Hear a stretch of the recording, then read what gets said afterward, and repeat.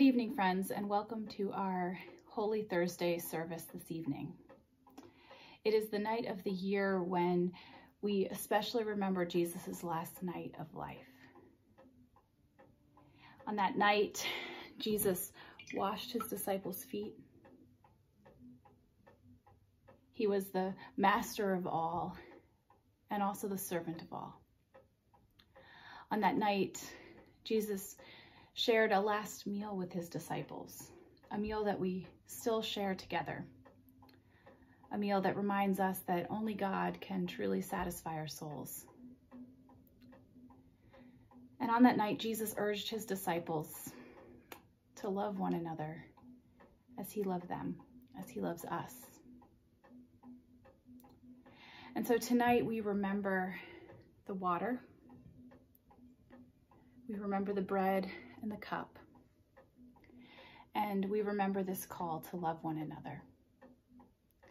Please pray with me as we begin our worship this evening. Holy God,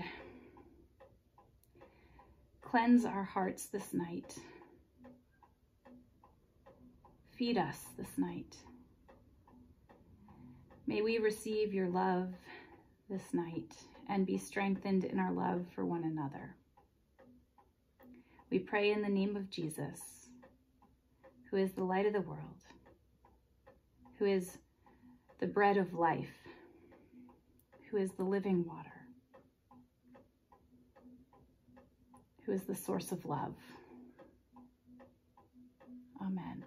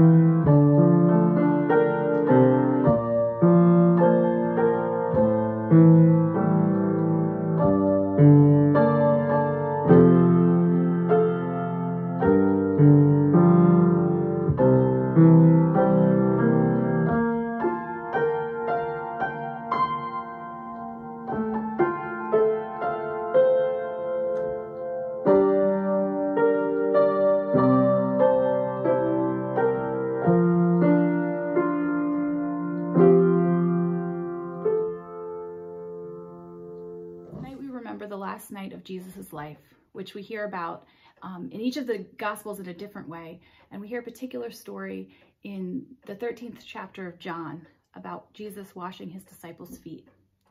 And I want to share that scripture with you tonight in the Message translation, which is a little fresh, a little different.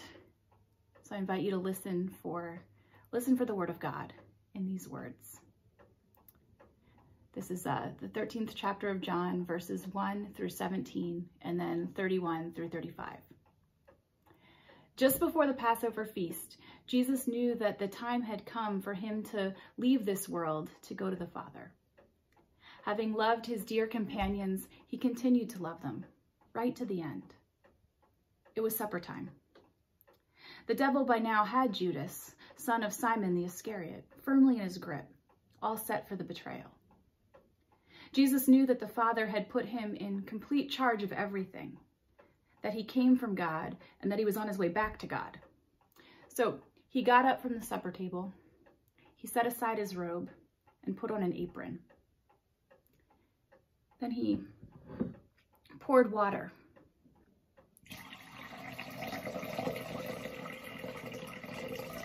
into a basin, and he began to wash the feet of the disciples, drying them with his apron. When he got to Simon Peter, Peter said, "Master, you wash my feet?" Jesus answered, "You don't understand now what I'm doing, but it will be clear enough to you later." Peter persisted, You're not going to wash my feet ever." Jesus said, "If I don't wash you, you can't be part of what I'm doing." "Master," said Peter, "not only my feet then, wash my hands, wash my head." Jesus said, "If you've had a bath in the morning, you only need your feet washed now, and you're clean from head to toe. My concern, you understand, is holiness, not hygiene. So now you're clean, but not every one of you." He knew who was betraying him. That's why he said, "Not every one of you." After he'd finished washing their feet, he took his robe and he put it back on, and he went back to his place at the table. Then he said, "Do you understand what I've done for you? You address me as teacher and master, and rightly so. That's what I am. So if I, the master and teacher, washed your feet, you must now wash each other's feet. I've laid down a pattern for you. What I've done, you do. I'm only pointing out the obvious. A servant is not ranked above his master. An employee doesn't give orders to the employer. If you understand what I'm telling you, act like it. Live a blessed life." After Judas had left, Jesus said, "Now the Son of Man is seen for who he is, and God is seen for who he is in him. The moment God is seen in him, God's glory will be on display. In glorifying him, he himself is glorified, glory all around. Children, I am with you for only a short time longer. You're going to look high and low for me, but just as I told the Jews, I'm telling you, where I go, you're not able to come. Let me give you a new command. Love one another. In the same way I loved you, you love one another. This is how everyone will recognize that you're my disciples, when they see the love that you have for each other." This is the word of God for the people of God. Thanks be to God.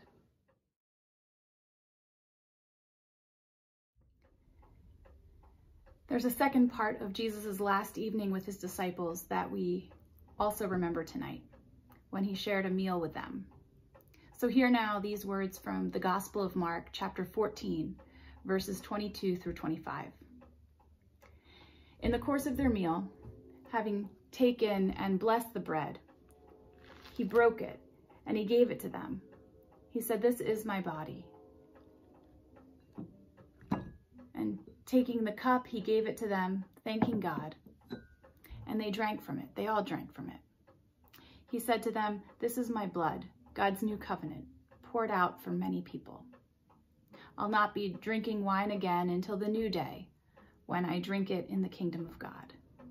These are the words of God for the people of God. Thanks be to God.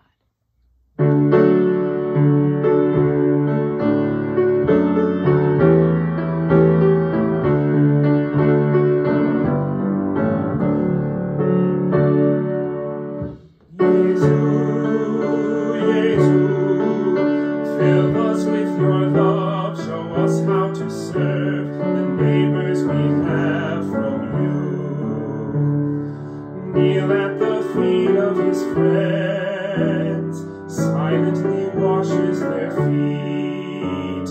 Master who acts as a slave to them. Jesus, fill us with your love, show us how to serve the neighbors we have from you. Neighbors are rich and poor, neighbors are black and white, neighbors are near and far away. Jesus, fill us with your love, show us how to serve the neighbors we have from you. These are the ones we should serve, these are the ones we should love. All these are neighbors to us and you. Jesus, fill us with your love, show us how to serve the neighbors we have from you.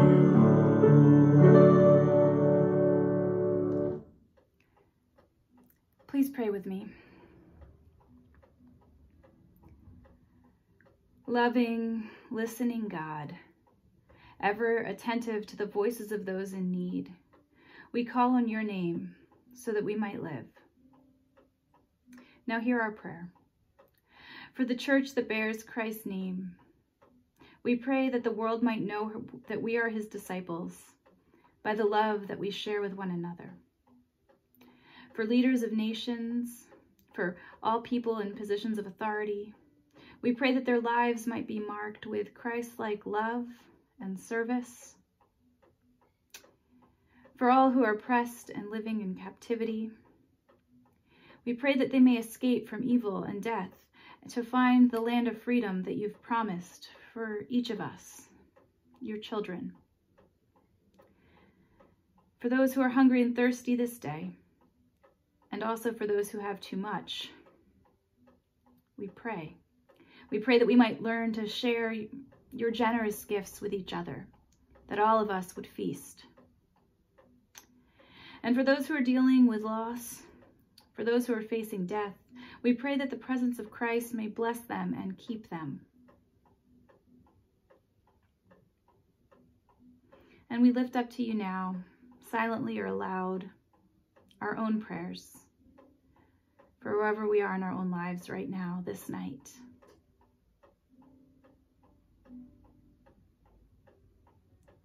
God, answer us in the day of trouble, so that we may lift up the cup of salvation in the presence of your people, giving thanks for all of your goodness to us through Jesus Christ, our Savior.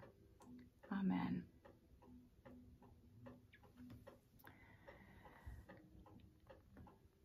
Tonight is often a night when we celebrate communion and share it together, which we're not able to do in person this evening.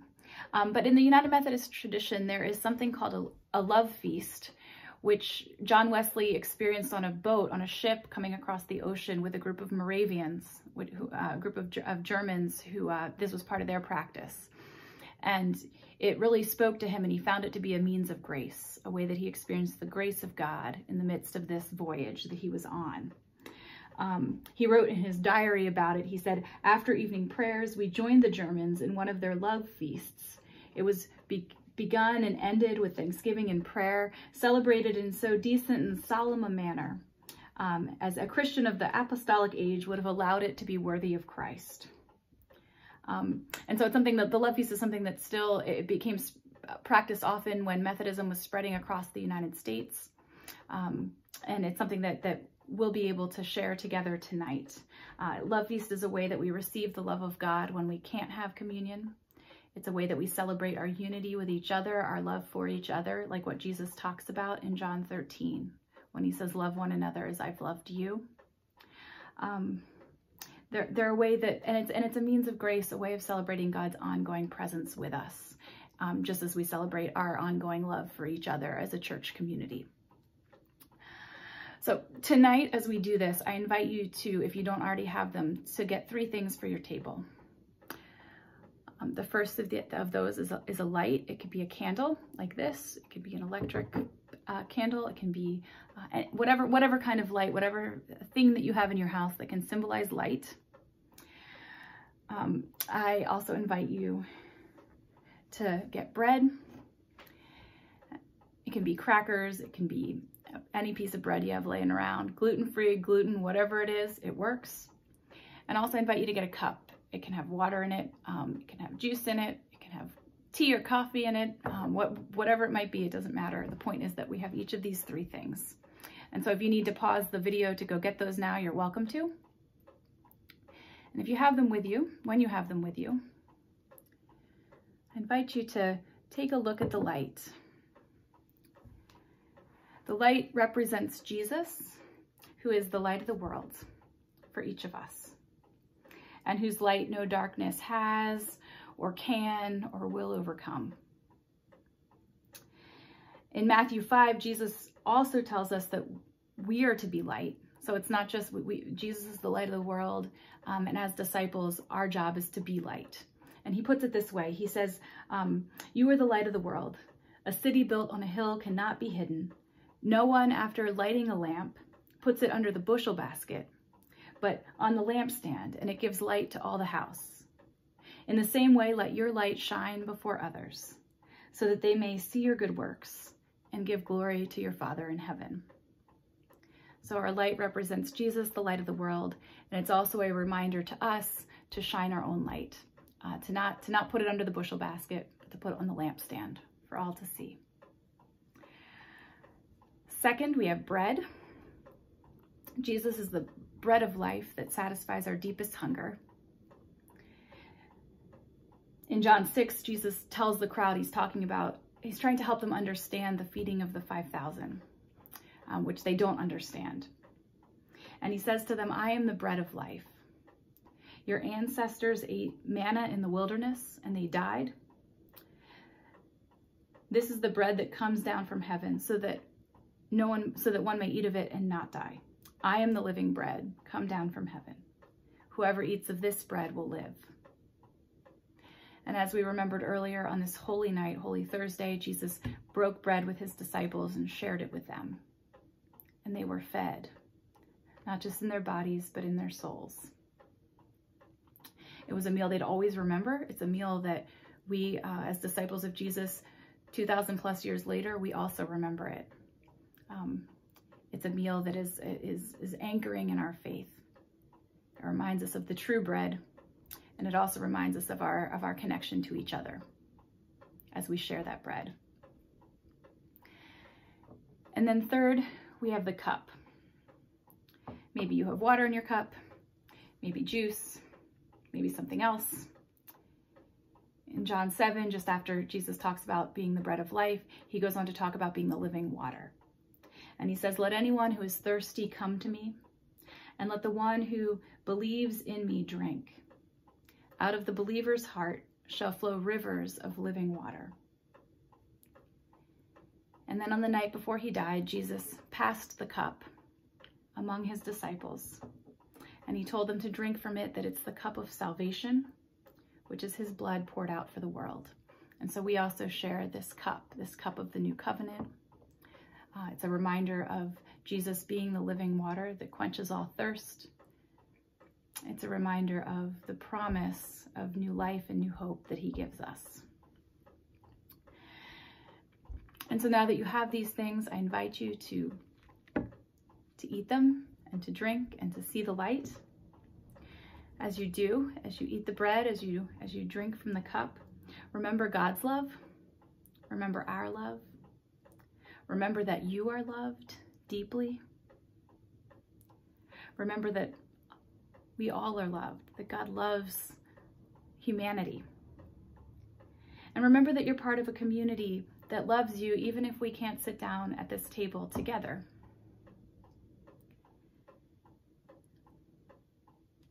Wherever we are, our call is the same. It's a call to love one another as Jesus has loved us, which can look like different things at different times, and maybe looks a little different tonight than it has on past Holy Thursdays. That's what this feast is about. That's what this night, Holy Thursday, is about.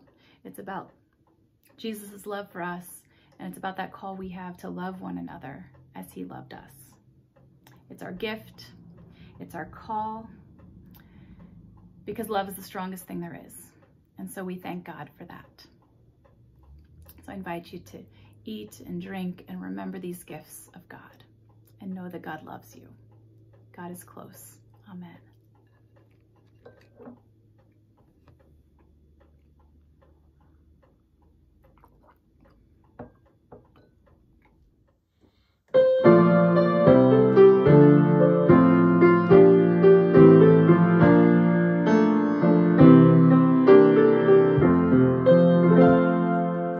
I come with joy to meet my Lord, forgiven, loved, and free. In awe and wonder to recall his life laid down for me. His life laid down for me. I come with Christians far and near to find, as all are fed, the new community of love. Christ's communion bread, in Christ's communion bread. As Christ breaks bread and bids us share, each proud division ends. The love that made us makes us one, and strangers now are friends, and strangers now are friends. And thus with joy we meet our Lord, his presence always near. Is in such friendships better known, we see and praise him here. We see and praise him here.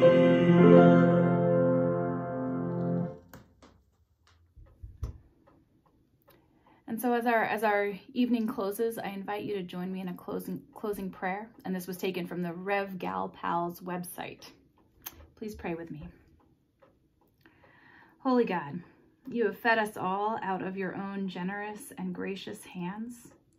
From them we've received welcome, nourishment, hope, and consolation. May these things grow in us alongside the gift of faith, so that we may plant their seeds in the world around us.